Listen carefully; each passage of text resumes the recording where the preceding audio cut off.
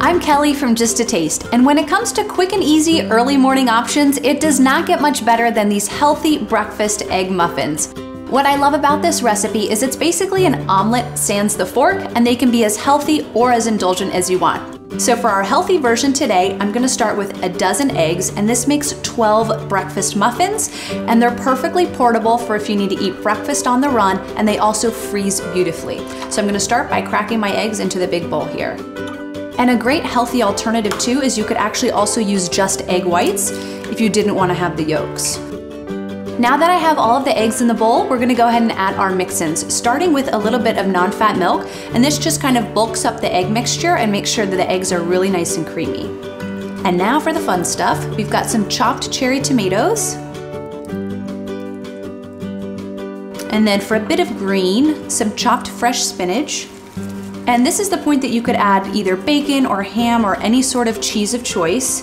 Feel free to get super creative. And then last but not least, a little bit of salt and pepper. I'm gonna give this a quick whisk and then we'll get it into our greased muffin pan.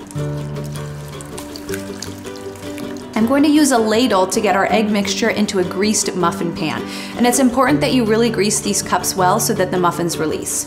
So we wanna make sure we get a little bit of each veggie, and a ladle is definitely the way to do this. Perfect. And so now this is gonna go into a 350 Fahrenheit oven for 20 to 25 minutes. You of course just wanna make sure that the egg is cooked through, and then we'll toss on some fancy toppings. These look absolutely perfect. My egg is totally cooked through, and you can see all of that spinach and the tomatoes. These look perfect. So now you can get creative with the toppings. You could absolutely eat them just like this, or I like to add a little fresh avocado. So just pile this on top. I love the creamy contrast of the avocado with the warm egg and all of those delicious veggies.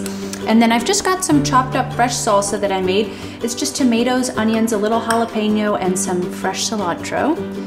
Pile that on top.